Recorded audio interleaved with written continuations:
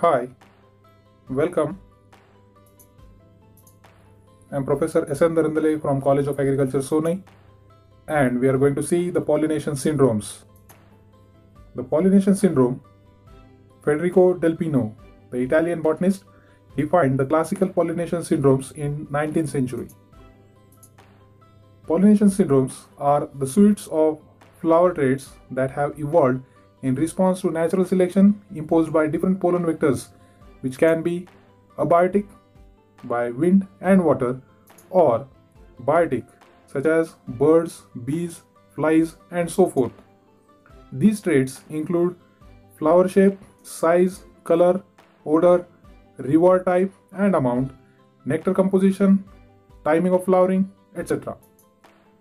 For example, tubular red flowers with copious nectar often attract the birds. Foul-smelling flowers attract carrion flies or beetles, etc.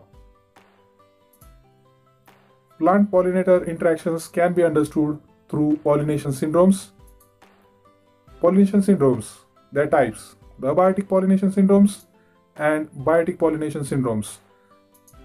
The abiotic pollination syndromes, there are the plants which do not attract animal pollinators. In biotic pollination syndromes, these plants have special traits to attract different types of biotic factors for pollination. The abiotic pollination syndromes, we have the wind pollination called as anemophily, water pollination called as hydrophily. In biotic pollination syndromes, bee pollination called as melitophily or hymenopterophily. The ant pollination is myrmecophily. Butterfly pollination, psychophily. Moth pollination called as phyllonophily. Fly pollination called as myophily and sapromyophily. Bird pollination called as ornithophily. Beetle pollination called as cantherophily.